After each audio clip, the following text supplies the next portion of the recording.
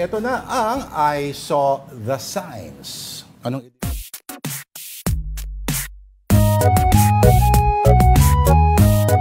I Saw Isaw Reactions to Current Events Edition. Anong ibig natin sabihin dito, Tita Angela? O, diba? Ano ba? O, yan. Okay, on the hunt for Pastor Apollo Kibuloy, yung si Kibuloy na lang ang pag-asa mo para yumaman?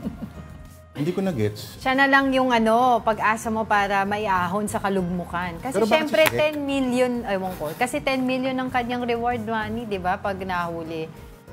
Kung sino man ang makapagbibigay ng impormasyon kung nasaan si Kibuloy, 10 million. Pero labas mo na. Bakit si Shrek? Hindi ko rin alam. Or baka may inside joke na hindi ko na-gets eh. Si Bakit nga ba Kibuloy ba si Princess Fiona? Ano ba? Ang alam ko si Princess Fiona na inaasar nila si di ba? Ayoko na sabihin. Bulong mo sa akin. Yung nag-resign? Di ba? Oh, next na daw, next na. Reaction to Clark International Airport's plan to build a 35,000-seater arena in Clark, Pampanga. For international concerts and events. Anong sabi dito ay? Sabi ng China, let's build the high-speed train lines to connect our people. Ang sabi ng Japan? Let's build more roads like super conveyor belts to improve our logistics. Gusto ko ng may accent. Pero Philippines! Let's get ready to party! And last, ito na. Galing kay Manny Mogato to, no?